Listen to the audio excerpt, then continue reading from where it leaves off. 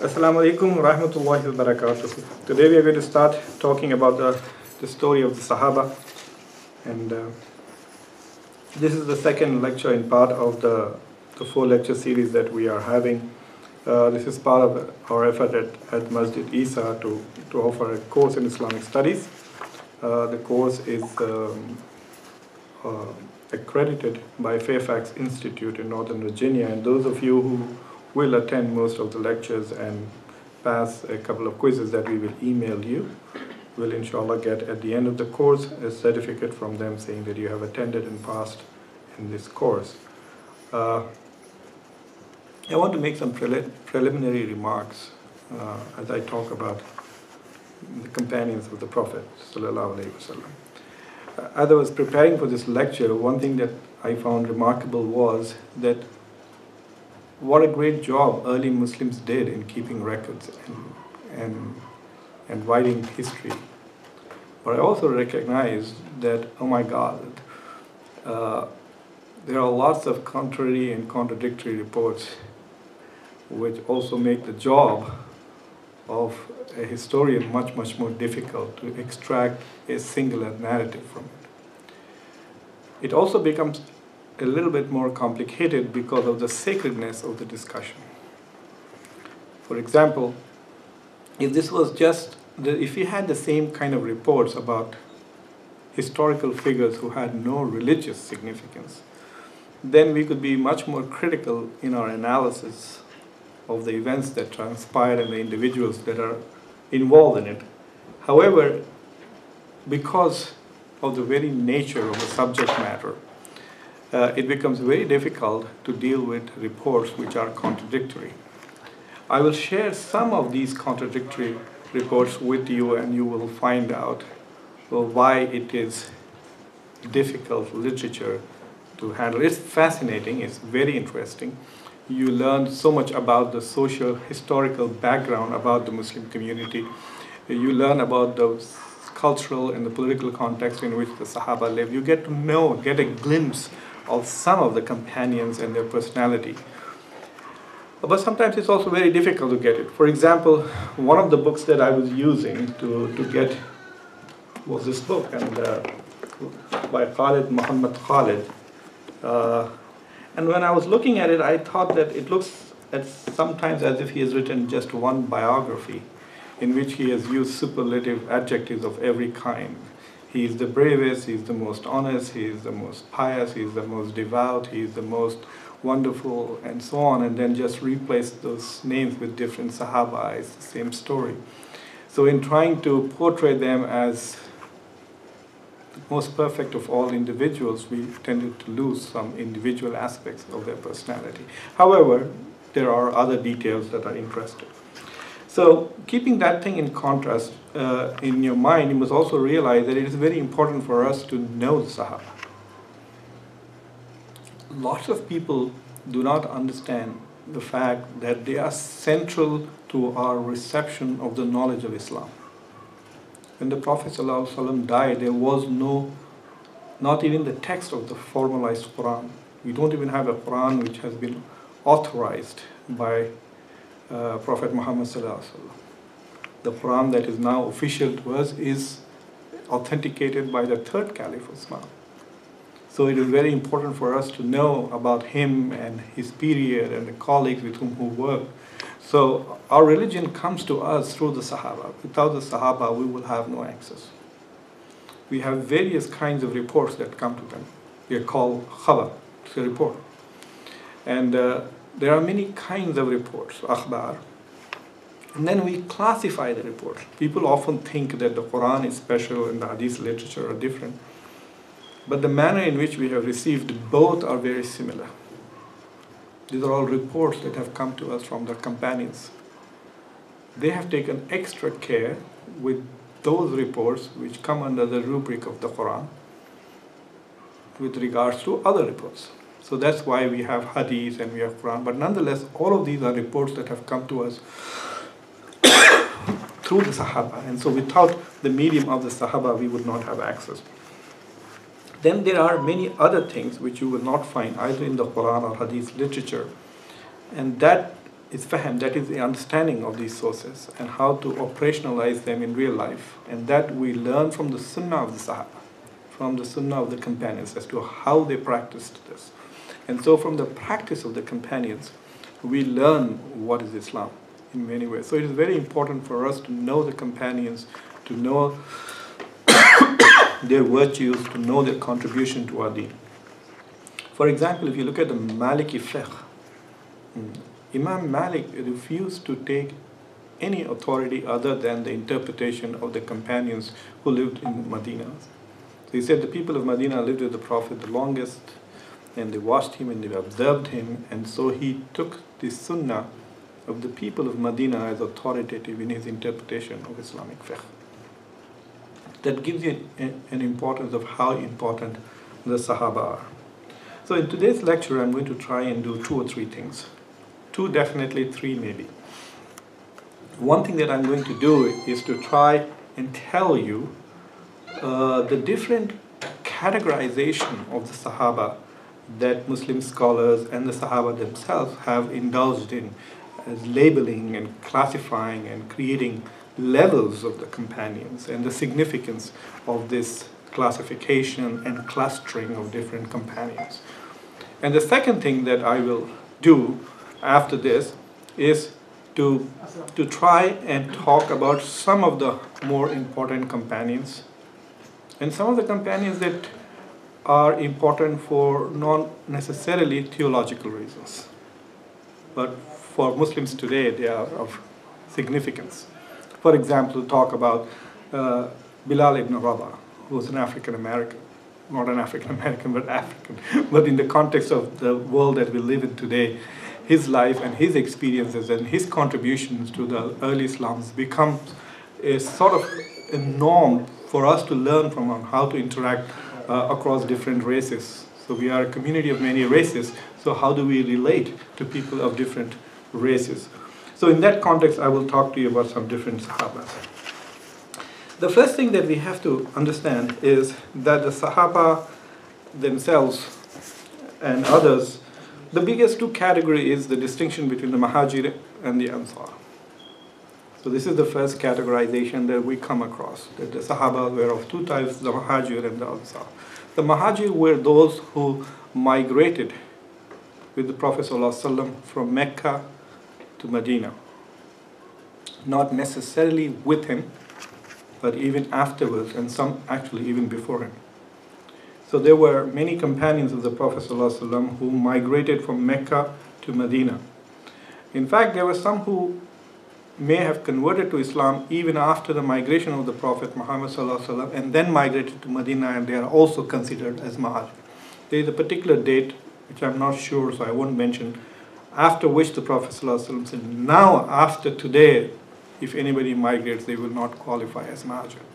But anyway, so for even if you migrated later, you were part of the Muhajirun. And Ansar, the word means helpers, people who were there in Medina who had embraced Islam and who helped the Prophet ﷺ and his companions when they came to Medina. So these are the 2 basic categorizations that we do of Muhajir and Ansar. But beyond that, there are, in the literature, if you go and look at in the literature, there are many sources where we learn about the Sahaba. The Hadith literature, obviously, we learn 2 things. One thing we learn about the Sahaba, because they are narrators of these chains. Most important ahadith are those which start with the Sahaba. The most important ahadith are those which start. There are ahadith which start with the Tabi'een as the first narrator. But we always privilege those traditions where the Sahabi is the first narrator. So yes, we get a lot of information. And then we also get a lot of information about the companions from the Seerah of Rasulullah, and then the biographies of some of the major companions. And then later on, as the science of hadith collection and authentication became more and more sophisticated, as the isnad of hadith, or the chain of narration began, we started testing it. The criteria on which we test the validity or authenticity of hadith are at least 3. Number one, we see whether the chain is correct, in the sense that if the chain is A said to B, said to C, said to D, we want to verify whether D actually met C, and did C meet B, and did B. So does the chain check out?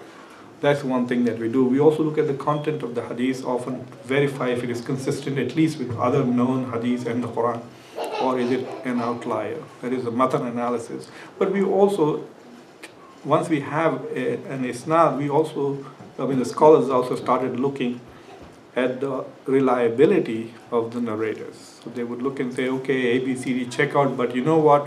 We know that this number C is a person who has not always said the truth. So this hadith, even though it has sahih isnad, we are not sure about the reputation of number C, so we will rate this hadith in a lower category. Sometimes it's not a question whether the person who is in the chain is a liar or not. He may have other bad habits. And as a result of those bad habits, which are violation of the Sharia in some way or the other, known violations, then those hadiths are downgraded because the chain of narrators includes individuals who are less reliable from a perspective of belief. So this literature was necessary. If you are able to make these judgments, if you want to verify the authenticity of these hadiths, then you need to know. So a whole literature is called Tabakhat literature, Rijal literature emerged. So there are books with, one book has about 1,060 Sahabas biographies.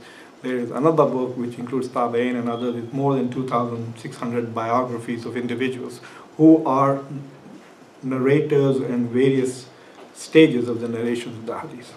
So that's one of the reasons why we have so much knowledge about the companions individually.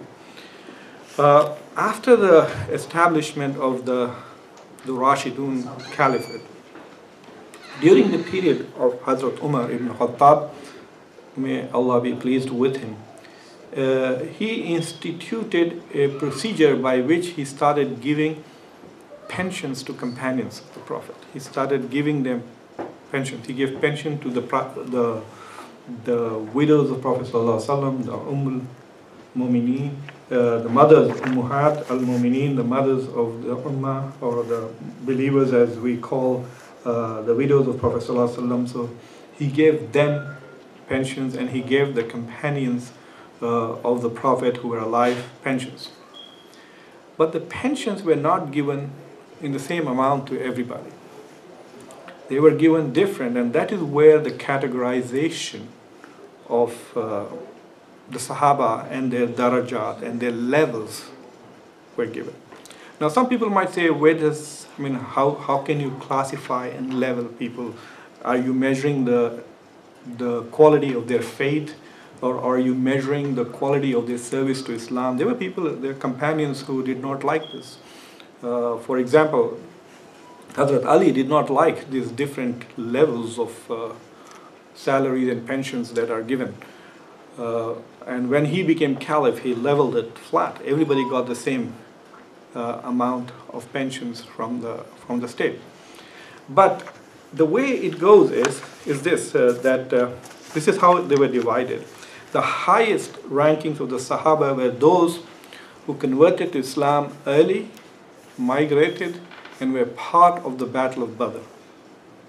They are called Badris for short. And there is an ayah in the Quran which refers to them, and they are called As-Sabiqun al-Awwalun. Okay, this ayah is in Surah Tawbah, ayah number 100. This ayah is very interesting. It says, Bismillahir Rahmanir Rahim, was-sabiqun al-awwalun min al-muhajirin wal-ansar alladhina attabahum bi-ihsanin radiyallahu anhum wa radu anhu wa adda lahum jannatin tajri tahtiha al-anhar khalidina fiha abadan dhalika al-fawzul azim. Allah subhanahu wa ta'ala says in this ayah, number 100 in Surah Tawbah, and the first four runners, that is the Sahih International translate As-Sabiqun al-Awwalun, as the first four runners in the faith, among the Muhajirin and the Ansar, and those who followed them in doing ihsan or doing good deeds, Allah is pleased with them and they are pleased with him. So when we mention the names of the companions, when you say Umar, you say Umar radiallahu anhu, Allah is pleased with him. This comes from this ayah. It is from this ayah that we say that Allah is pleased with him. In Arabic, sometimes things which are phrased as command are also dua, rahmikullah. So you say, may Allah have rahmah on you. So when you say radiallahu anhu, we are also saying, may Allah be pleased with him. And you're also saying that Allah is pleased with him. But it's in past tense.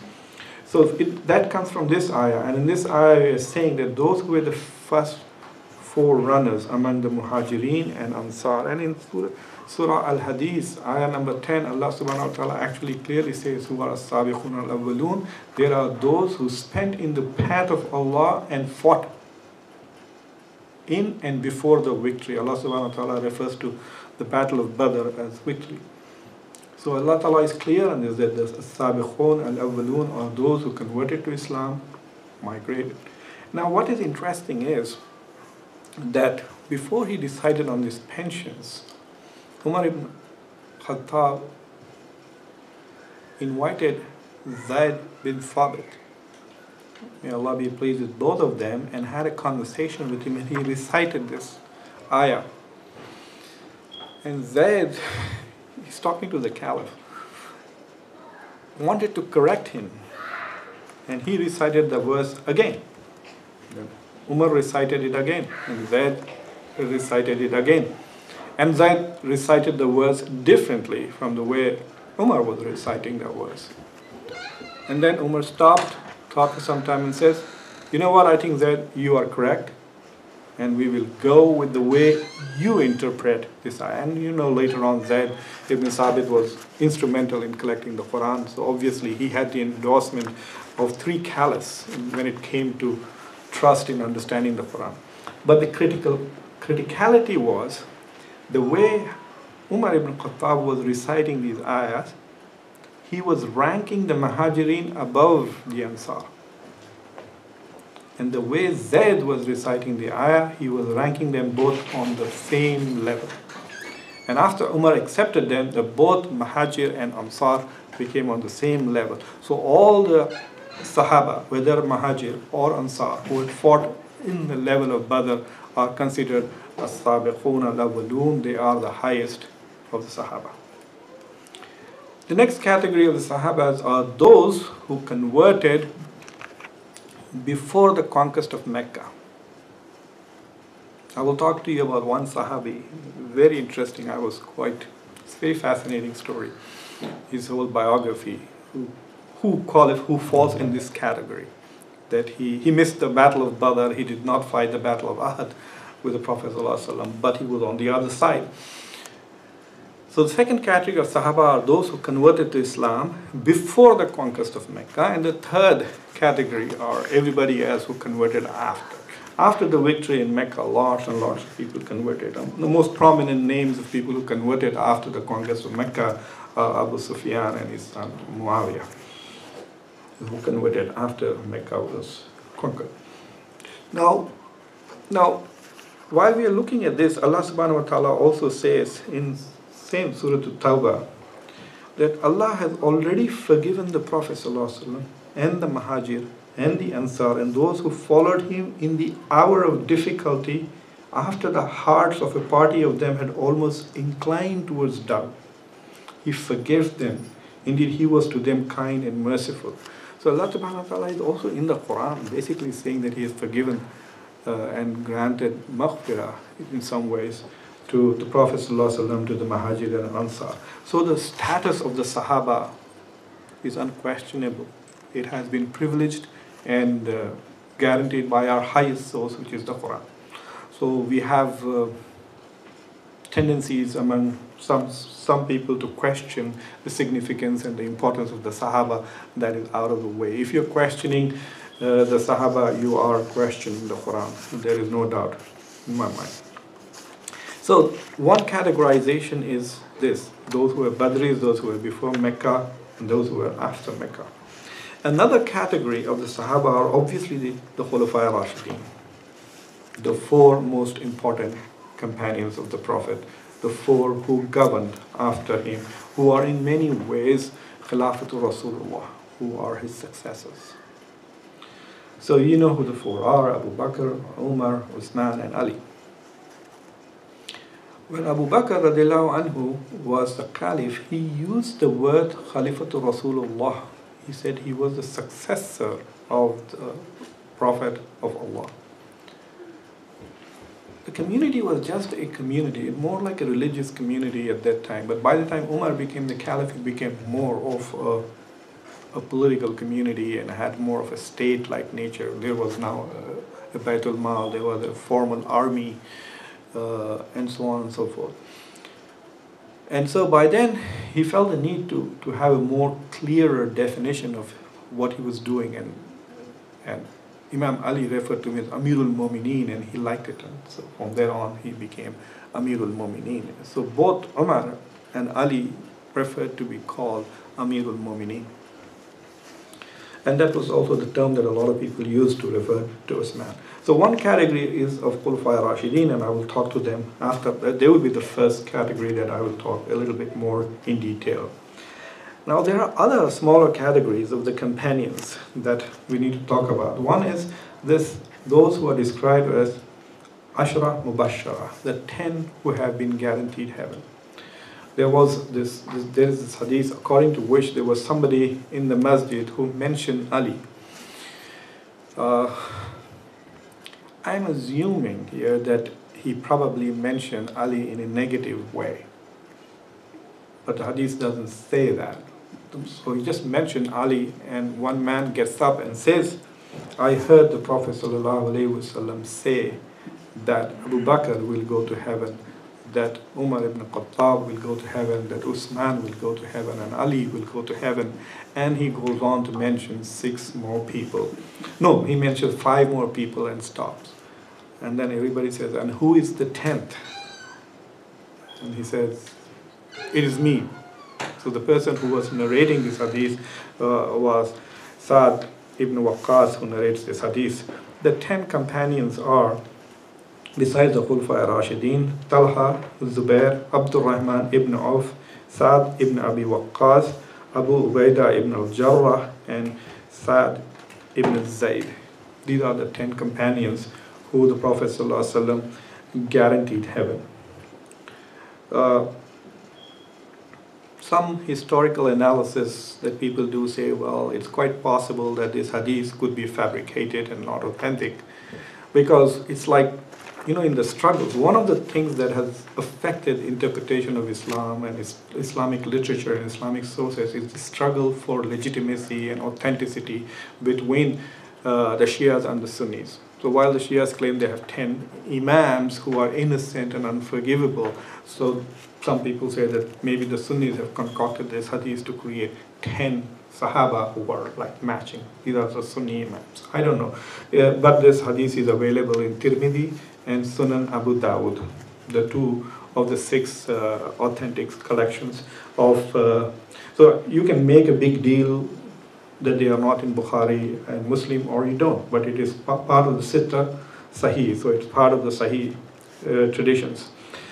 And once you look at the individuals, then it's not very difficult to understand why the Prophet ﷺ would have said they will go to heaven. Okay? Most of them are the earliest of Muslims. Okay? For example, Abdul Rahman ibn Auf converted to Islam probably immediately after Abu Bakr. He was Abu Bakr's friend and he heard from Abu Bakr. So he must have been, if Abu Bakr was 3rd, that means if you take Khadija as 1, Imam Ali is the 2nd, he was a child, he converted.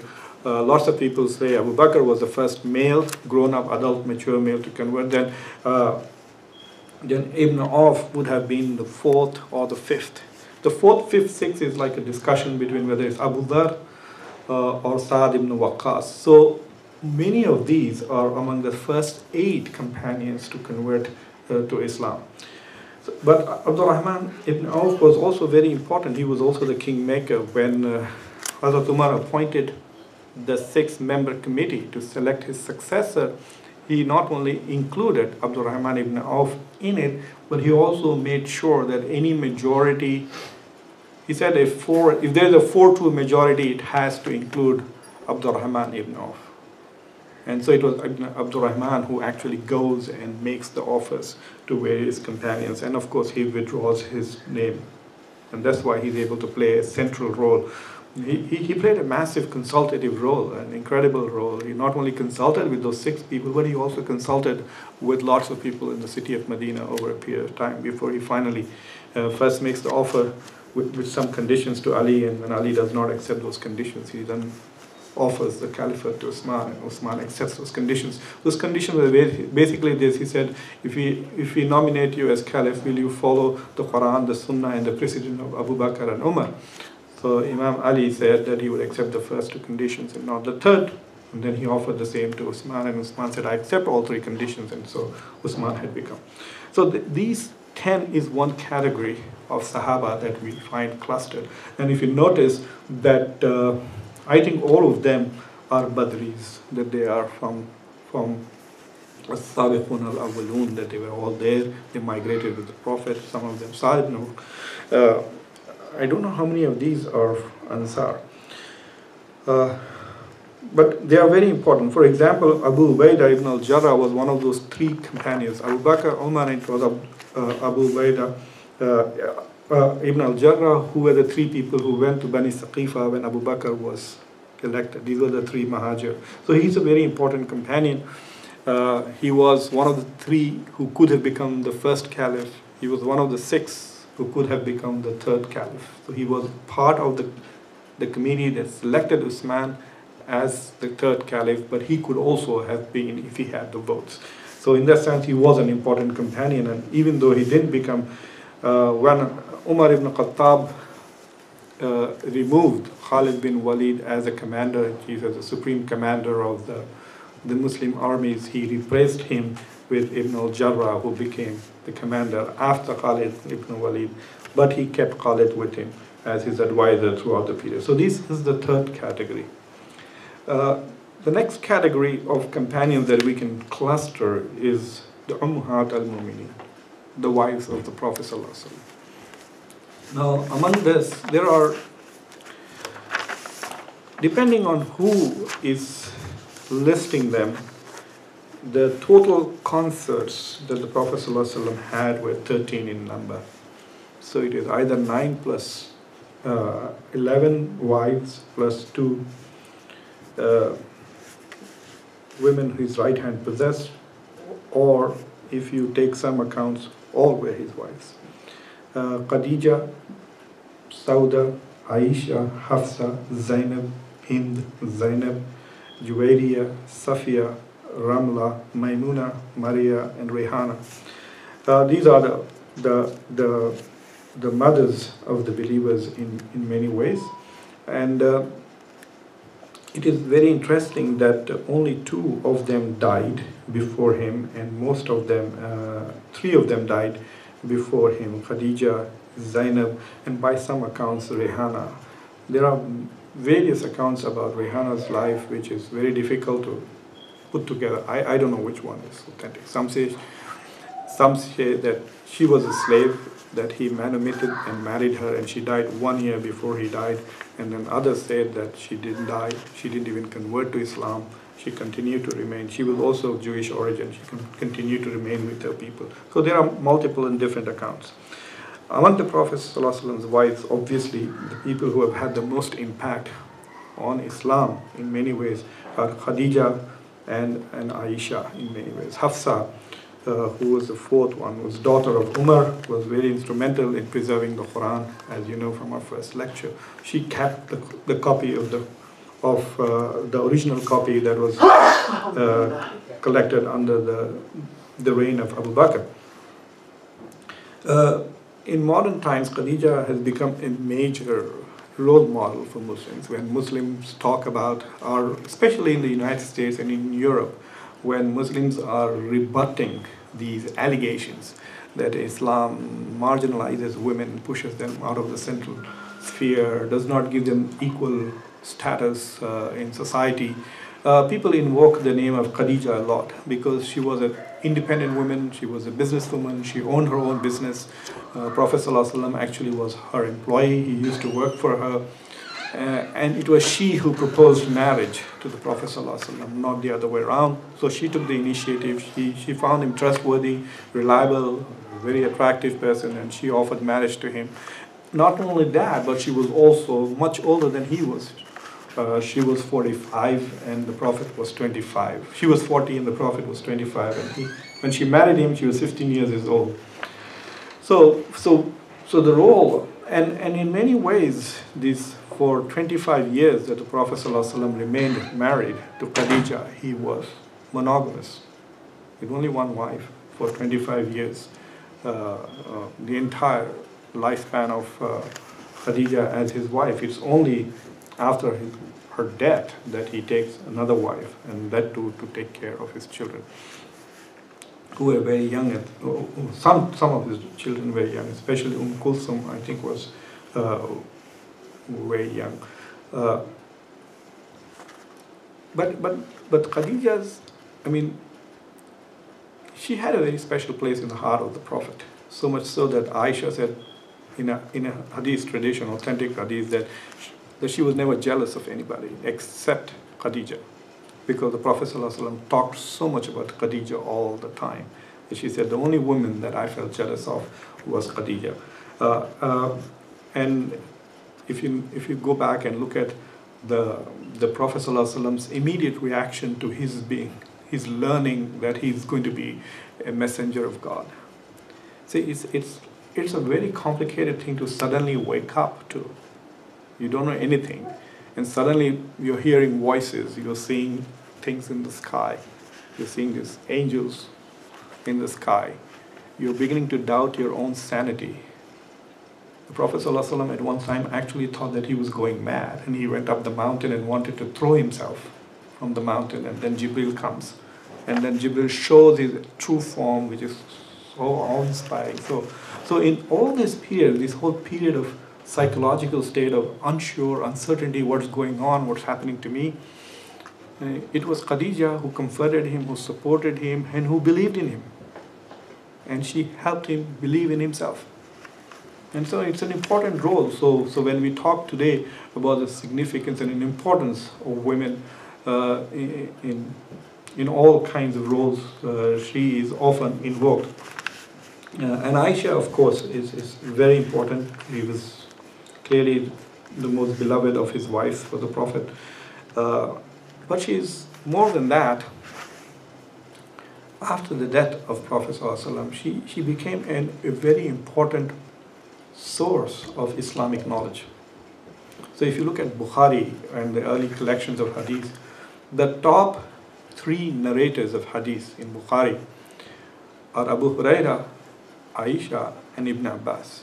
These are 3 companions. So nearly 1,500 hadith traditions have come to us from Aisha. And not only that, she was a very brave woman. So she was able to talk about issues which we would never know, which are of very intimate nature of between husband and wife. And we would never know that these things are permitted. According to one tradition, she said the Prophet ﷺ used to kiss her and suck her tongue. This is her own word. In one tradition, she says that while he would be standing in Qiyamul Layl, she would be sleeping right there, and her leg would keep going in the area where he was praying. And so he would, while he's going in sujood, he would push her leg aside and then continue praying. And she said, then my leg would go back, and he would pray, and then he would push my leg aside and then continue to pray. So there are lots of such personal stories about the Prophet ﷺ's character that we would not have known if Aisha had not spoken and left us with these traditions. She also became an interpreter of the Quran.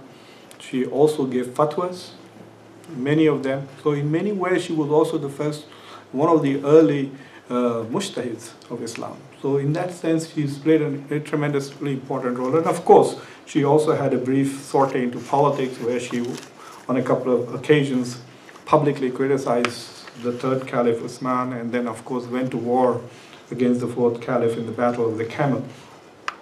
But there are other important things about Aisha. For example, some of the things that she reports, which we would never know if she hadn't been such a public figure. And not only that, it's not that she was just talking. Okay, it's not as if she's posting statuses on her social media. She had tremendous respect of all the companions. So people would go to her and ask her opinion. They would talk to her and they would seek knowledge from her. It is in that process that she said all these things, that people asked her questions. And so in that sense, it's very important the role that she has played in becoming a conduit of knowledge, not just knowledge of the Prophet, but also knowledge of the Quran, and of course many, many traditions that come to us from her. For example, there is this whole dispute about music in Islam. Okay. Well, those who say that music is okay, they rely on traditions that Aisha reported. Aisha said one day that there was the Eid celebrations going on, and there were people who were playing music outside, and she wanted to see, and the Prophet actually helped her look over the wall outside what was going on till they were playing. Then she also reports about organizing a party in her house for a wedding, and the Prophet ﷺ said, "Don't the people of Medina like music?" And so she had people singing. In fact, there's another tradition in which Abu Bakr comes to the Prophet ﷺ's house and he finds some people playing music and singing, and he's very upset and he scolds Aisha, and the Prophet says, "Leave her alone." And so they have used these traditions to make the case that music is permitted in Islam. So there are lots of such important social and fiqh issues which are resolved based on the traditions that Aisha has reported. So one category of companions is the al-Mu'mineen category. And then if you move away from this, so we have so far seen the three categories of those who converted and fought in the Battle of Badr, then who converted before Mecca, and those who converted after Mecca. And then you have the Ashra Mubashara, the al-Mu'mineen, Khulafai Rashideen. And another category that I want to talk about is the category that we talk about as Ahl al-Bayt. It becomes very controversial because sometimes Ahl al-Bayt is also used as a reference when we are talking about the Shia. I remember in Jordan once, I gave a talk and I was coming out of the talk and a gentleman came and asked me, "Are you Ahl al-Bayt?" And I don't know what he wanted to ask me. I'll tell you why he thought I was Ahl al-Bayt. I said, "Are you saying I'm a Sayyid?" Because where we come from in India and Pakistan, it's very important that people say we are Sayyid, Sayyid, Sayyid. We are from the family of the Prophet. We are descendants of the Prophet. So I said, "No, I'm not a Sayyid, I'm a Khan." And he said, no, are you Ahl al-Bayt? He said again. I said, "I don't know what you're asking me." He said, "Are you Shia?" I said, "No, I'm not." So I said, "Why are you asking me?" He said, "Because you talked about Abu Dhar." So I said, "Okay, Abu Dhar is an important companion. I'm sure Sunnis also talk about Abu Dhar. You don't have to be Shia to talk about Abu Dhar." I'm going to talk about Abu Dhar again today. But nevertheless, Ahl al-Bayt is a very important term. First we need to understand what Ahl al-Bayt means. Ahl al-Bayt means, very simply, it means the people of the house. Literally, it means people of the house, but it is referring to the Prophet's family. So the word Ahl al-Bayt is the Prophet's family. There's a broader term of Ahl al-Bayt, which means anybody who's related to the Prophet ﷺ is Ahl al-Bayt, and all his descendants. The Shia give a lot of importance to the descendants of Ali and Fatima, and they're all Ahl al-Bayt. The Sunnis also include the wives of the Prophet ﷺ as Ahl al-Bayt. So for example, for some people, Aisha would not be Ahl al-Bayt. But for Sunnis, Aisha is Ahl al-Bayt. And so is Khadija and all of them. The word Ahl al-Bayt comes in the Quran a couple of times. And in those couple of times, it's very clear that supports this position that I'm suggesting to you. For example, the verse in Surah Al-Ahzab 33:33, easy to remember, you can go and check. And this is what Allah subhanahu wa ta'ala says in 33:33. He says, "And abide in your houses and do not display yourself as the display of the former times of ignorance, and establish prayer and give zakat and obey Allah and His Messenger, Allah intends only to remove from you the impurity of sin.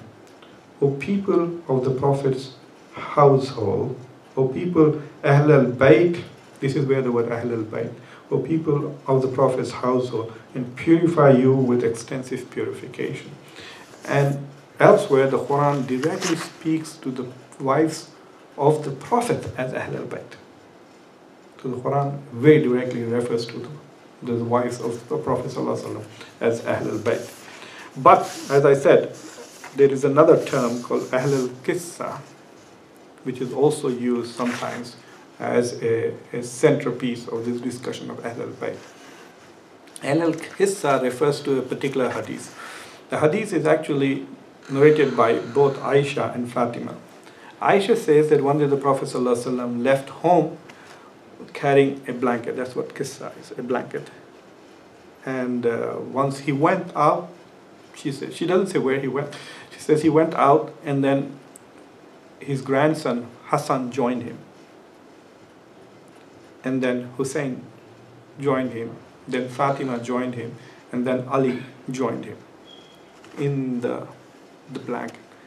So al-qissa, so it's called, they are called Ahl al-Qissa. Fatima narrates this differently. She says one day the Prophet ﷺ came home. He was not well. He was, I think, feeling cold or had fever, so he wanted to be covered. The blanket was a Yemeni blanket. It's very interesting. In her tradition, it actually specified that the blanket was a Yemeni blanket, and she covers him with him. And then the two grandchildren who are there, they come running and they just want to get in. So when Ali sees that, he comes in and says, okay, I want to join you too, and he joins.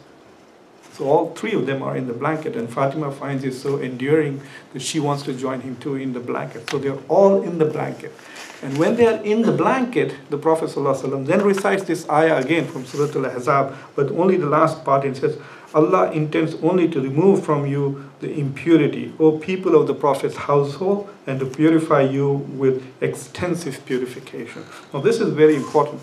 So the Prophet ﷺ says that this is Ahl al-Bayt from that, even though the hadith is called the hadith of Ahl al-Qissa, the people of the blanket, because he narrates this ayah in that,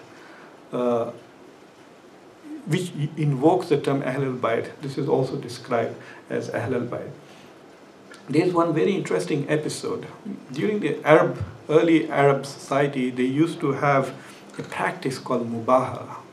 So for example, when two people are arguing and contesting something about the truth, they would say, okay, we will invoke curses. We'll ask Allah subhanahu wa ta'ala to curse those of amongst us who is not speaking the truth.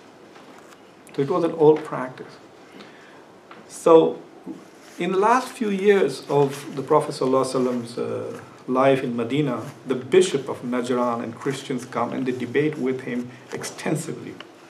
And they are debating with him about the creation of Isa. And so they are talking about the Immaculate Conception. The Prophet ﷺ says, I accept that he was born. And they are debating about it. And they are trying to say this is a miracle, etc., etc. And so then Allah subhanahu wa ta'ala actually, there is a revelation. You'll find that in Surah Al-Imran. Allah subhanahu wa ta'ala says, Bismillahirrahmanirrahim, Inna masli Isa indallaha ka mislihi Adam. Khalaqahu min turabin thumma qala lahu kun fayakun. So Allah subhanahu wa ta'ala is saying, wow, why are you making the big deal about the creation of Isa? Because to me, the creation of Isa is just like the creation of Adam. If Isa was created without a father and a mother, what's the big deal? I created Adam without a mother and without a father. So God is puzzled as to why the Christians are making such a big deal that Jesus did not have a father. And then he says, and the truth from your Lord, so do not be among the doubters. Al-haqqu min rabbika, fala takunu minal mumtarin. So he's saying the truth has come to you from Allah. Allah has told you about these things. I said kun fayakun, and that's how I created Adam. That's exactly how I created Jesus. So why are you fighting? Don't become among the deceivers. And then he says, then whoever argues with you after this, is addressing Prophet ﷺ, after this the knowledge has come to you, say, come, let us call our sons and your sons, our women and your women, ourselves and yourselves, then supplicate earnestly together and invoke the curse of Allah upon the liars. So Allah is telling the Prophet ﷺ that now that they still refuse to believe the truth, call them among yourself. So you take your family, your women, your children out there and challenge the Christians to come and say, now let's invoke Allah's curse. If I'm wrong, may Allah destroy me. If you're wrong, may Allah destroy you. So when the Prophet ﷺ did this, he went out, he took his blanket and he took with him only Ali, Fatima, Hassan and Hussein after this. So that is why this Ahlul Bayt thing is so much more important and so much of discussion goes on. Now one more interesting comment about this. Many, many years later, Harun al-Rashid, who was an important caliph, Umayyad caliph, ran into one of the Shia imams. I don't remember what the imam's name was. I think Imam 6th or 7th of the imam. And he says, I don't understand, Imam, why you refer to yourself as the son of Rasulullah. Why do you call yourself the son of the Messenger of Allah? Don't you know that family heritage goes through father to son? And Prophet Muhammad, peace be upon him, did not leave any sons behind. You're all the children of Ali. You should call yourself as the sons of Ali. Why do you call yourself as the sons of Muhammad? And so the Imam responds by saying, do you know that Jesus did not have a father? Yet in Surah Al-Imran and other places, he's included as in the family of the prophets. So just as Jesus, who did not have a father, so his nisbah went through the mother, through Mary. So he becomes the family of the Imran because of Mary. That's how Jesus is included in the family of Imran. So he's getting his lineage through his mother. So similarly, I'm getting my lineage through my mother, Fatima. It was an interesting observation that he made.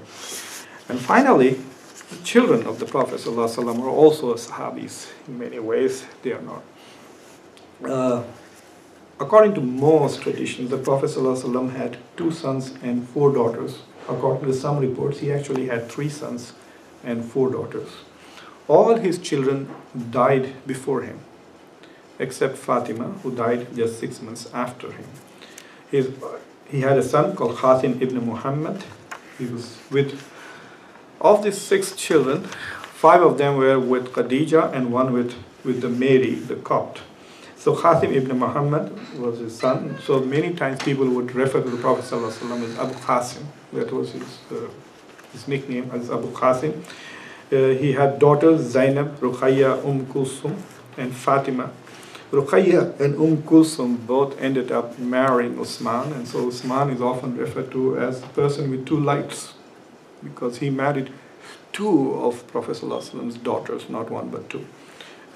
And then Ibrahim ibn Muhammad, who was the youngest and who also died. He was born to Mary. Now I want to go back to the period of the Khulafa Rashidin and talk to us and say, when we say Sahaba, the basic definition of the concept is anybody and everybody who saw Prophet Muhammad ﷺ converted to Islam and made some kind of contact with him is considered as a Sahabi, period. And he did not change his religion before he died. So basically, if you have met the Prophet, you've converted to Islam, and then you died a Muslim, then you are a Sahabi. There are others who met the Prophet, like Abu Jahl and Abu Lahab. They did not convert to Islam, so we don't consider them as part of the Sahaba. And there were some who actually met him, converted to Islam, and then left Islam. One of his wives, Ramla, was like that. She was married to a companion who then went to Abyssinia, and then he left Islam and converted to Christianity.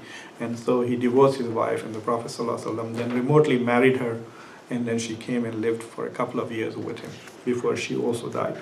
So there are examples where some companions have left the religion, and so they are not companions anymore. Now, if you take that as a definition of the Sahaba, then at the time of the conquest of Mecca, that means the second category of Sahabas, those who were Muslims before the conquest of Mecca, would be 10,000 in number. And by some estimates, the number of people who attended the Qutbatul Wida of the Prophet ﷺ, the khutbah that he gave in his final Hajj, there were 124,000 by some accounts, and 70,000 by some accounts. The number of Muslims at the Battle of Hunain, probably at that time there were 70,000 Sahaba. So anybody who converted and met the Prophet ﷺ are considered as Sahaba. But people actually try to say, well, the reason is important. The reason is important because the Prophet ﷺ said that the best generation is my generation, and that is the companions of the Sahaba. The next best generation is the next generation, who is the Tabain, and the next generation is the following one, the Tabain. So when we are looking at Hadith literature, when we are looking at juristic issues of fiqh, of making laws, it becomes very important whether this is the opinion of a Sahabi or not, who is narrating the Hadith. So for legal purposes, it becomes very important as to how we define a companion and the Sahaba. But nevertheless, there are contemporary scholars like Javed Ghamdi of Pakistan, for example. Javed Ghamdi of Pakistan doesn't accept this definition of the Sahaba as Sahaba. He says only those people are companions who have actually had extensive exposure to the Prophet ﷺ, who have... See, the word Sahaba is like Sahba, right? To have companionship. So if you have not had the Sahba of the Prophet ﷺ, you have not had personal education from him, personal training. He's not looking at you and saying, don't pray like this, do this, no, don't recite the Quran like this, you're incorrect. He corrects you. On a daily basis, he's teaching you the faith for 23 years. Like Abu Bakr, you can imagine Abu Bakr. 22 years he was his best friend, and learning from him every day. Abu Bakr was actually older than the Prophet ﷺ by 2 years. He used to say, I'm older than him, but he is greater than me. So there is a huge difference from that as opposed to a person who comes to Hajj or comes to Medina once, meets the Prophet, converts to Islam, and then goes away. And he has had 5 or 10 or 30 minutes of interaction with the Prophet. And how can they both be the same Sahaba? And so Javed al-Ghamdi is making a very interesting argument that yes. But in the real sense, when we talk about Sahaba, when we're looking at it for sources or biography, we're talking about 50 to 60 people.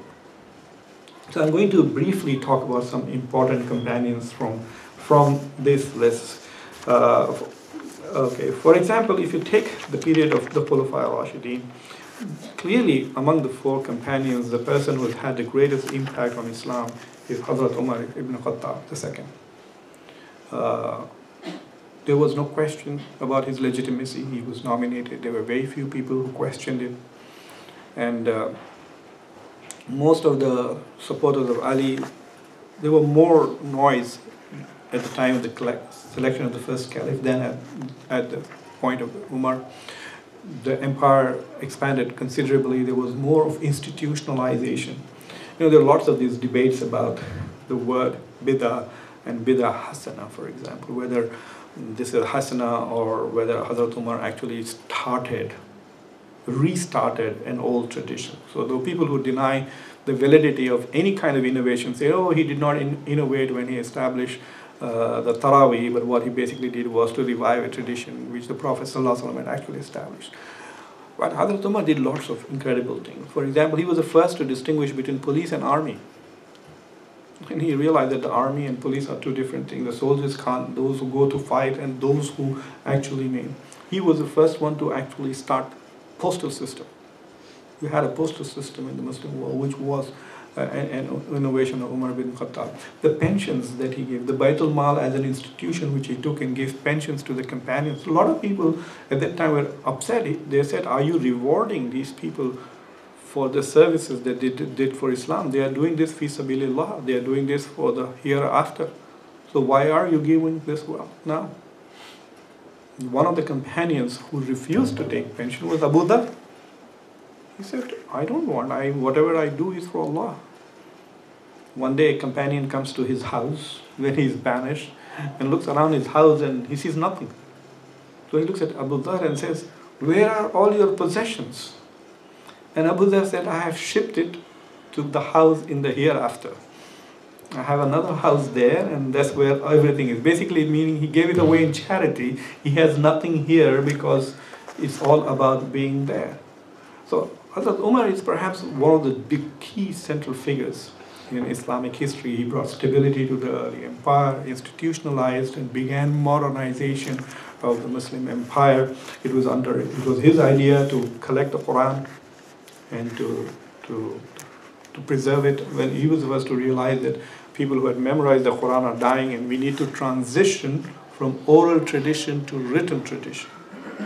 So we transitioned. Until then, the Quran was an oral tradition, and then it became a written tradition much later, but that was the beginning of the first step. There are lots of many things, like, for example, some of his decisions, like his decision to dismiss Khalid ibn Walid as the commander-in-chief. The Prophet himself had said that any army that is commanded by Khalid ibn Walid will never be defeated. And when Khalid ibn Walid was appointed commander by Abu Sufyan, his first question was, do you want me to kill Muhammad? And Abu Sufyan said, no, he's my relative, how can you do that? All I want you to do is to defeat them. And so the battle of Ahad, Khalid bin Walid was the other side of the commander. In many ways, it could be considered as a defeat of even the Prophet ﷺ. But people used to think, once this word got around, that even the Prophet said that Muslim armies will never be defeated as long as Khalid ibn Walid is the commander, that people started thinking that they are winning because he's the commander, not because they're fighting for justice or fighting for truth or they're fighting on the side of God. So Umar fired him for those reasons, and fired him and then replaced him with Ibn Jarrah. So there are many such decisions he's made. I mean, the most prominent is his entry into Jerusalem. When he came to Jerusalem, he came with one slave. And they had only one camel left when they were finishing the journey. And they started switching. So his slave was riding for some time and he was riding. So when he actually entered Jerusalem, it was the turn of the slave to ride. So the slave was riding the camel and Umar ibn Khattab was walking the camel. So the people, the rabbis, etc., who were receiving them thought that the slave on the top of the camel was the caliph and the caliph was the slave. And they started talking to him and he said, no, he's the man. Talk to him. And then he took another interesting decision. When he was talking with them, he was sitting in the temple, the Jewish temple. He got up and went out and prayed. And they said, why are you praying outside? And Umar said, if I pray inside, I think subsequent of my followers might convert this into masjid because Umar prayed here. And so Umar went out and prayed. So there are lots of these decisions that Umar has made. So in many ways, he has become a role model for Muslims in terms of good governance. If you were to take a poll of Muslims worldwide and ask them and say, write down one name in your head. If you want to have a ruler, if he's made in the caste of somebody, how would you want him made? If you want a president of your country, how would you want? I guarantee you that he'll probably get 82, 83% of the vote. The Shia would obviously say Ali, so 15% of the vote is gone there, and then maybe there might be some people who may not understand the question and may answer something else, but 82 to 85% will say Umar ibn Khattab. In fact, when I travel to the Arab world these days, I think that the reason why the Middle East is so susceptible to dictatorships is because they are searching for a benign dictator like Umar ibn Khattab. They want somebody like Umar ibn Khattab to come back and take over and fix all our problems. So Umar ibn Khattab is, that's why, very, very important and central to this tradition of Islam and the Khulafa Rashidin period. And also clearly the wars hardly, even though he was assassinated by a own citizen, Umar actually met the guy. And he says that when I met him, my heart went cold. When he met the guy and said, what are you doing here? He said, I'm from Persia, I've come here. And the next day in the Fajr prayer, he came and assassinated him. Umar. So Umar. Is it about the money dispute, like between two persons, which complained that there was a Mughira or something? Well, there are two kinds of reasons for the assassination. One is the personal issues for this, but there were also the political resurgence. Already what had happened was that the Muslim empire had gone into non-Arab territories, like the Persian and the Byzantine, etc. So there was already this hierarchy of Arab governance over non-Arab people. Even as early as Hazrat Umar, there was a Persian backlash already beginning to take place. And so people say that is why he was the Persian who did that. From among the Ashra Mubashra, I've also already talked to you about some of these companions. I want to take an example from among the other companions who are not mentioned. For example, take the case of Salman al-Farsi. Salman al-Farsi was a very interesting person. From his whole life is an example of the search for religious truth. He was born in Persia, and when he was a child, he was born in a reasonably elite family, so his family was very wealthy. He was going to inherit a lot of wealth, and so his parents wanted him to study and become. But during his pursuit of knowledge, he ran into Christian monks and converted to Christianity and ran away, basically. His mother captured him. In fact, if you read the stories of the Sahaba, you will come across a lot of strong mothers who have kept their children literally captured, kidnapped. There was a Sahabi called Musaib, who's called a diplomat of Islam, whose mother was very aristocratic, and she was horrified when the son converted to Islam, and she locked him up in her house, and he actually escaped. And the same thing with Salman al-Farsi. His mother also locked him up, and she didn't want. But Salman al-Farsi actually escapes, actually leaves Persia and goes away into Syria. So while he's living with these monks, one of the monks tells him that there is a prophet who is going to come in Arabia, who is going to be the final prophet and the true prophet of God. And so Salman al-Farsi, in search of Prophet Muhammad, actually comes to Mecca, and he's enslaved. So while he's a slave, one day he sees Prophet Muhammad, and he's running around. He's like trying to get behind the Prophet. And the Prophet looks around and looks at this man, this foreigner is trying to get behind him, and then he picks up his shirt and says, "Is this what you're looking for?" So the seal of the prophethood was a mark on the Prophet's shoulder, between his two shoulder blades. And that is what Salman al-Farsi was trying to figure out, because the Christian monks had told him the way you will recognize the Prophet is by the seal on his back. And so some people narrate that on the night of the Miraj, when the Prophet ﷺ was operated upon and his heart was purified, that mark was left. Some people say that he was born with that mark. But nevertheless, that's when Salman al-Farsi converts to Islam, and the Prophet ﷺ then buys him out of slavery. And there are lots of interesting episodes. It was his idea to dig the trench in the war of trenches, because he had seen trench warfare being used by Persians. And later on, Salman al-Farsi one day actually comes and has a very interesting conversation with one interesting thing is that many of these Sahabas have triggered revelations because of the things they did or said or asked. There are revelations. Hazrat Umar is to say that God has agreed with me on 2 issues, and one of them is hijab. So God has agreed with me and actually sent the command for hijab because he wanted. So Salman al-Farsi once comes to the Prophet ﷺ and says, "What about these Christians who believed in you before you? What about these Christians who were pious people? They believed in God, but they also believed in you. And that's how I found you." So the Prophet ﷺ actually said, "Hum fil ahlan nar." He said, they are from the people of the fire. And Salman al-Farsi goes away very disappointed, and he can't understand why those Christians who believed in God, who were so pious, all they did, they were monks, they were not just ordinary people, they were monks who were constantly worshipping all the time, who knew that the Prophet of Muhammad ﷺ was going to come and was worshipping. Why would they go to hell? And then the verse in Surah Al-Baqarah, which says, if you are a Jew, or if you are a Christian, or if you are a Sabian, you have nothing to worry and nothing to fear. And if you believe in God on the Day of Judgment, this ayah, Surah Al-Baqarah 262, it is repeated in Surah Al-Ma'idah, verse 69. So what is interesting is that if you were to give a talk about multiculturalism in Islam, you would talk about Salman al-Farsi as the Persian. But if you were also to talk about pluralism in Islam, about respect for other religions, and then you will have to talk about these verses which talk of pluralism in Islam, you would also then talk about Salman al-Farsi. So Salman al-Farsi is in that sense very, very important.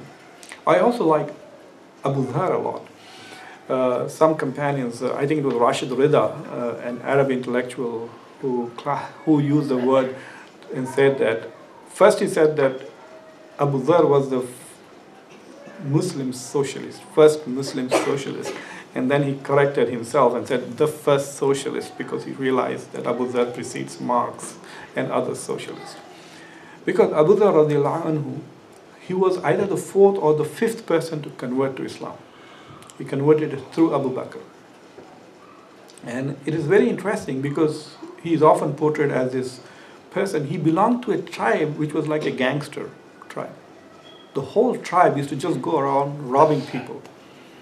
Abu Dhar was one of those who was like not into that tribe, and he lived really very poor and not very sophisticated, very crude. And so he got to know the Prophet from the very beginning. Like, he converted to Islam in 611 and died 20 years after the Prophet.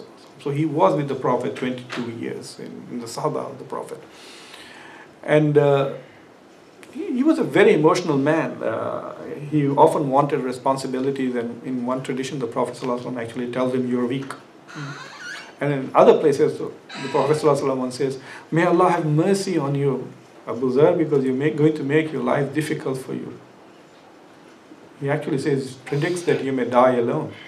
And that's what happens when Abu Dhar starts seeing Hazrat Umar giving pensions to people. He says, "What is going on? Why are you doing this?" And then one day Uthman gives, according to the tradition, 300,000 to somebody. He gives 100,000 dirhams to Zayd ibn Sabit, the one who collected the Quran. And Abu Dhar just goes ballistic and saying, "Why are you giving people money for serving God?" He refused to believe that. He didn't accept the fact that in an Islamic society there could be rich people and poor people. Abu Dhar could not accept that. To him, an Islamic society was not an Islamic society if there were inequalities and inequities. So he basically believed in redistribution of wealth. So Usman sent him off to Damascus and said, "You move to Damascus." And there, of course, he started giving Muawiyah a lot of trouble. Muawiyah built a big palace, and Abu Dhar went to Muawiyah and said, "What is this? If you have built this palace with the money of the people, then you have violated their amana." It's basically theft, right? You're building money out of Baitul Mal, then you have violated their amana. But if you have built this palace with your own money, then this is israf. So either way, he didn't approve of it. This is either violation of amana or this is israf, and how can you as a Muslim do this? So Muawiyah actually wrote a letter to Osman saying, "Then get him out of here." So Osman then told him, then he himself went to Osman and said, "There is this little village in the east of Medina, far away in the jungle. Can I move there with my wife and daughter?" And Osman said, "Yes, go." So he lived there alone for 10, 15 years before he died. And there were occasionally people would go to him to seek hadiths and traditions, and they would. So this person who went there, I think it was Muawiyah later who tried to send him 300,000 dirhams. And he refused to accept them as any of the cumulative pensions. He didn't want any pension or anything.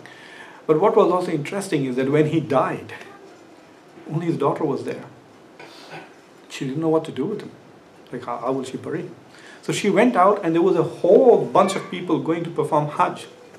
So all of these would-be Hajis, they went to Abu Dhar and they prayed Salatul Janazah. So there were like literally large number of crowds. So he was a very unusual person, but very important person. And so for Muslims today, they need to know these people. They need to understand their personalities. So you could be a Muslim, you could be taught Islam from the same source as Abu Bakr and Umar, and yet have such different interpretations. So you could see as to how the rest of the companions dealt with Abu Dhar. You can admire the position that Abu Dhar took, which was no compromising on any. He didn't believe in pragmatism. He didn't believe in realism. He was so obsessed with the principle, especially on equity of wealth, equality of wealth, etc. But The others also dealt with him with a lot of respect, and a lot of compassion, even though he was basically a source of trouble and destabilization for many of the people who were governing. So people should look and study about him. Another companion that I want to talk to about is about Bilal. Bilal ibn Rabah was from Abyssinia. He was a slave. He heard about the Prophet ﷺ. He came and listened to the Prophet and he converted to Islam. And once he converted to Islam, his owner found out and used to torture him all the time.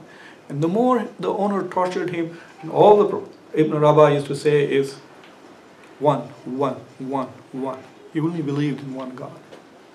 And then Abu Bakr found out that there was this black slave who was being tortured by his master and who had converted Islam. So Abu Bakr went and bought him and then freed him. And for many years he actually lived with Abu Bakr. One day in Medina, one of the companions comes to the Prophet ﷺ and says that I think we should find a way to call people to prayer. People are so far away distributed. How should we go? Now there are many narratives. The most popular story is the one that I'm telling you now. So one of the companions said, like the Christians, we should have a bell. We should ring the bell, then people can come to prayer. And then Bilal says, no. One of the companions said, no, we should not do that. We should call people to pray. We give azan to call people to pray. And the companion says, Prophet ﷺ says, yes, okay, we should do that. And then he picks Bilal and tells him, climb up on the roof and call the azan. So he climbs up on the roof and then he calls the azan and people come. So it is an interesting episode.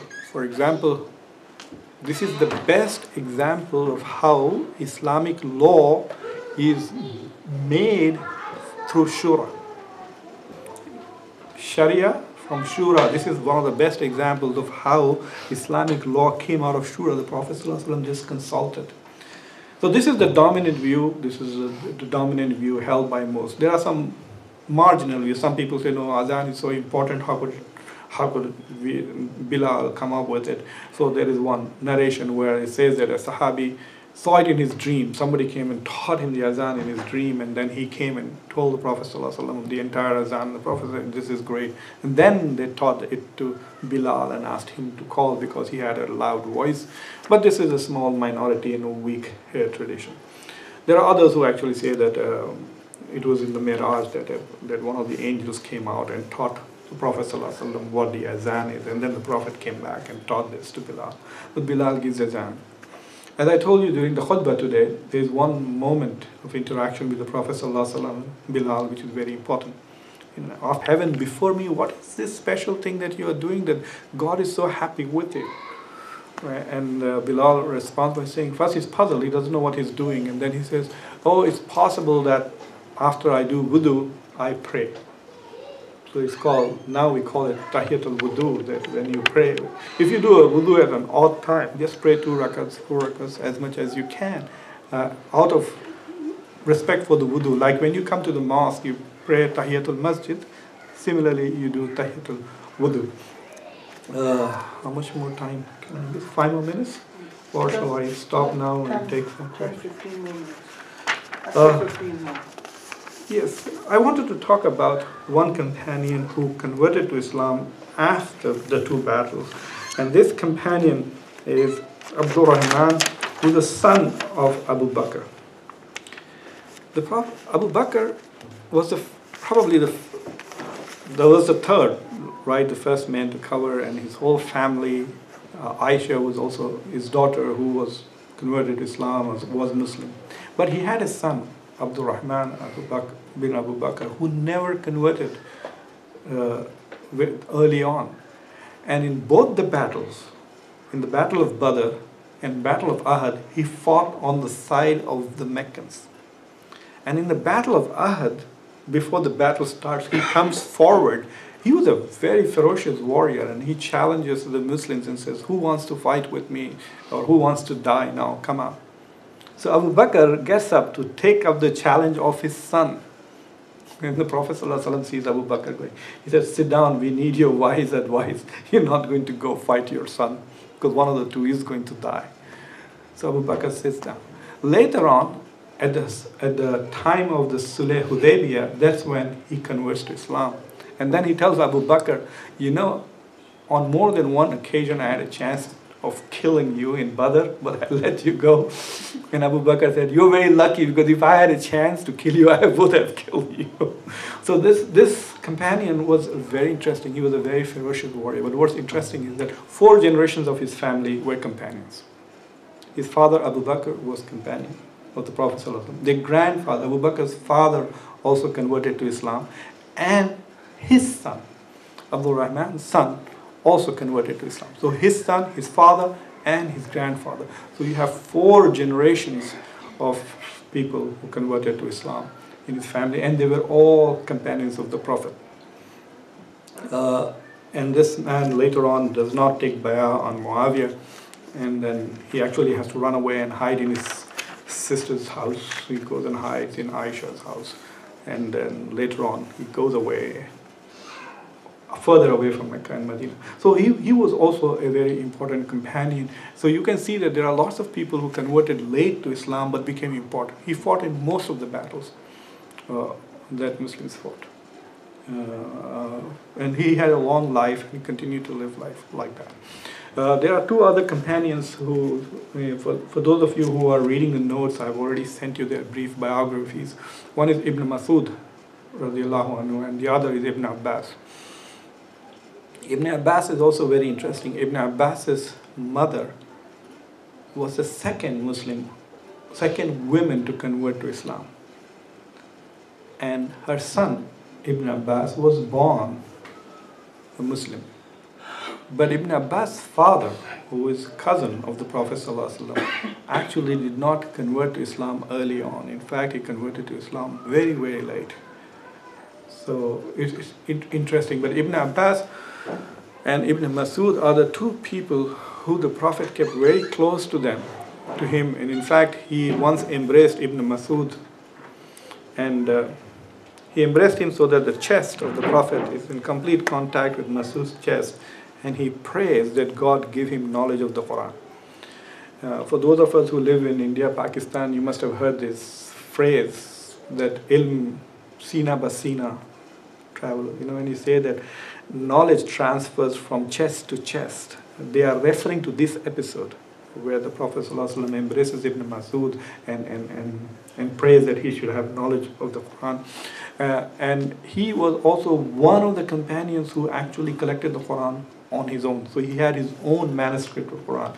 Ali is also supposed to have collected, and of course Ibn Abbas also has collected his own manuscript. Until he died, Ibn Masud did not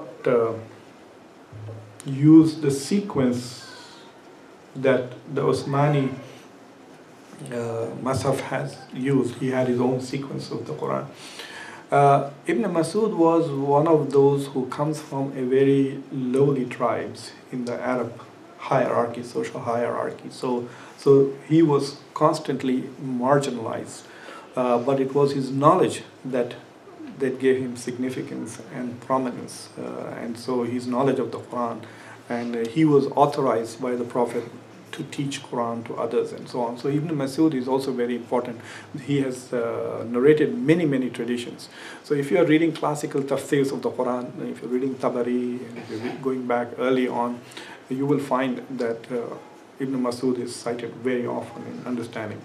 Ibn Abbas is actually attributed. The first tafsir of the Quran which is written is the tafsir of Mujahid.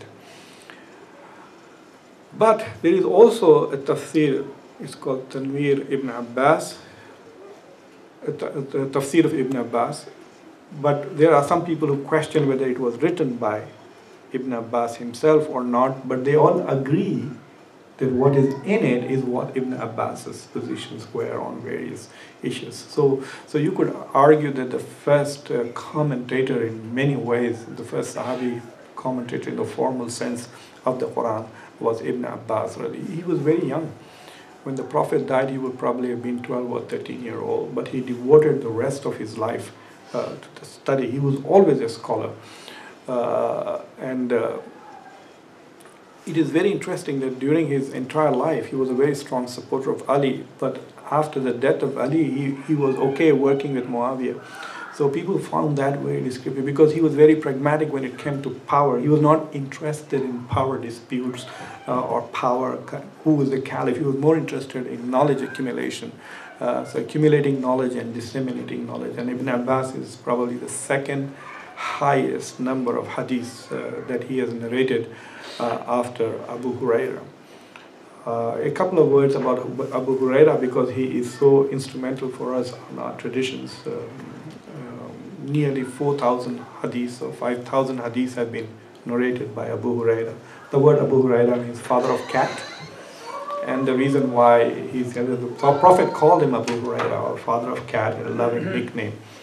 There are interesting things about Abu Huraira is that he became Muslim only 2 or 3 years before the Prophet ﷺ died. So he knew the Prophet only for 3 years, but he had tremendous memory and he collected hadiths a lot afterwards. So he is the originator of many, many hadiths.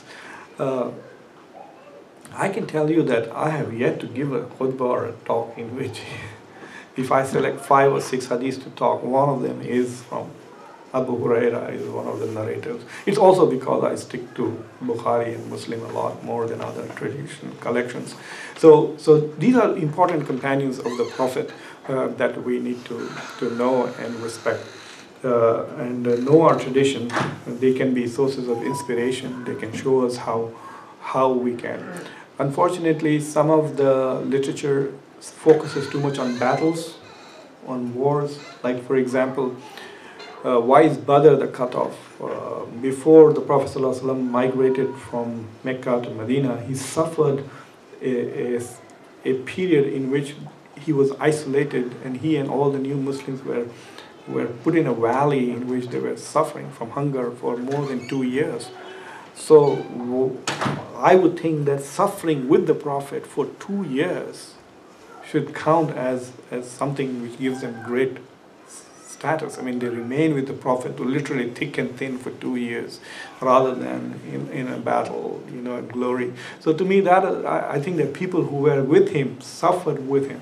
It used to be so amazing that they used to be so hungry. I mean, if you go and look at that period, and they didn't resort to violence, they did not resort to robbery or thuggery. They suffered in pain for nearly 2 years.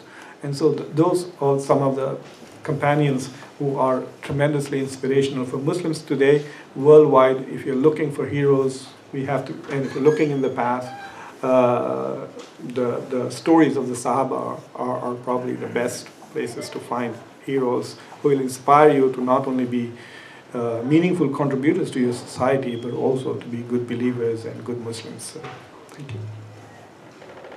If you have any questions, I will be happy to answer, but I think we have only 5 minutes before it's time to break our fast. We planned a lot of things for this lecture. One of the things that we didn't plan was how tired I would be towards the end of the fast. But anyway, subhanAllah, things did go fine so far. John, if there's anybody who has any questions, I'll be happy to answer. Otherwise, we are done. Do you have any questions? No? Good. Can you give a brief description of the difference between the reverting and converting? Can you explain the difference between converting and reverting? The word reverting is now used a lot in the sense of the African American Muslim experience, Western Muslim experience. What they say is that many of African Americans today are descendants of slaves who were brought to America after they were enslaved in Africa. So many of them were Muslims when they came to the United States to begin with. But later on, they were forced. There was a lot of religious oppression during the period of slavery. If people were caught praying Salah or teaching their children Arabic or Quran, they were literally punished. And so they were forced to convert to Christianity. So it took 2 or 3 generations, especially those who were not very literate. They were not able to maintain their deen, and so they became Christians. And so now when their children and their grandchildren are coming back to Islam, they don't want to say that we are converting to Islam. They're saying we are just coming back home, so we are reverting to Islam. I actually met a Lebanese. Most of the immigration that happened after 1965, but in the 1920s and 1930s, there was a lot of Christian Arab migration to the United States, especially from places like Lebanon. Arabs who were Christians who came to the U.S. So that's why you have very famous Arab Christians in the U.S. Like Ralph Nader is an Arab, whether George Mitchell, John Sununu, these are all famous Arabs. And Spence Abraham, who was the governor of Michigan, who was Secretary of Energy, these are all Arab Christians who are third, fourth, fifth generation Arabs. But when these Christian Arab families, they came to the U.S., they usually had one or two son-in-laws who were Muslims. So a lot of Muslim Arabs kind of sneaked into the U.S. In the late 1870s and 80s because they're saying, yeah, Majid, Sajid, Wajid, they're all my children, and one of them is a Muslim. Who knows? The whole father has filed the papers. So many of these people came. But their children lost their faith, right? So now in Michigan, for example, when you go, you will find a lot of Arabs who are reverting. So it's not just African Americans who are reverting to Islam, but you have Arab Christians who are reverting to Islam, who say, well, who actually remember that their grandfather were Muslims or grandmothers were Muslims. So that is what reverting to Islam is. But I think the word convert itself is wrong. Because Allah subhanahu wa ta'ala has already taken shahada. Alastu bi rabbikum. Allah subhanahu wa ta'ala asks all of us, am I not your Lord? And we said, Bala shahidna. We have already all testified. Anybody who says I'm not a Muslim is not. I mean, in this world, yeah, but in a metaphysical sense, in a spiritual and cosmological sense, it's not true. So nobody is converting to Islam. Everybody is just returning to Islam. They are reverting to Islam. So I think that word probably should become the norm rather than being an unusual term. Done? Yeah, 5 more minutes. I'll be happy to answer another question. It's open. If you have any other questions, it does not need to. Yes, go ahead. Brother, how can we use some of our soft powers from the examples of the Sahaba to create influence? Well, like for example, today I wrote an article about Bilal. And I wrote it in the context of this racism that is happening. Racism is, I think, I call it America's original sin. And it's not just that white people are racist, even Muslims are racist. Like I sometimes say jokingly that Masjid al-Kausar's annual budget is less than the electricity bill of ISD probably, right? So there is an element of, us versus them. And so the way we can go back is to go back to our traditions and see how we dealt with these issues. None of the issues that we face today are new. They're just, it's like the history is going through a revolving door and old problems keep coming back as new problems. So if you go back in the tradition, you will find that there are solutions to that. So when you go back and look at that, once Bilal had become a Muslim, he was not treated any differently at all from the companions. So just like Salman al-Farsi, there was no, sometimes people say they treat white Muslims as trophy Muslims and others as not so much of a victory. When white people convert, Muslims take it as validation of their faith when they don't do this with Africans. That was never the case. They never took Salman al-Farsi's conversion or Rumi, another companion, as validation of their faith. So you can take those traditions. But in order to do that, you have to have two forms of knowledge. One, you have to have the knowledge of your own tradition, and you should be confident in your tradition.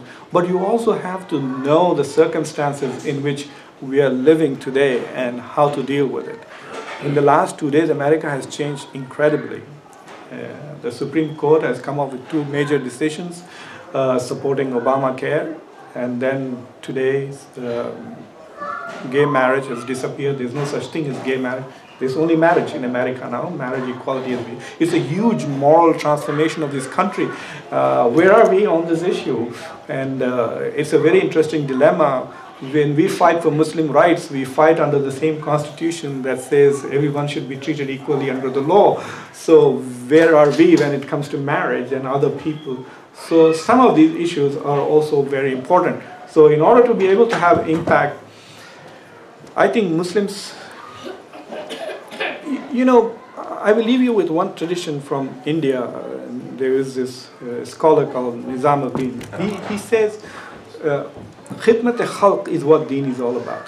Deen is about service of humanity. And I think if Muslims get into that position as minorities, where they serve the Deen and others, if you think the serving of others is our part of our Deen, then I think that's how we would be able to have influence and impact. Jazakallah khair.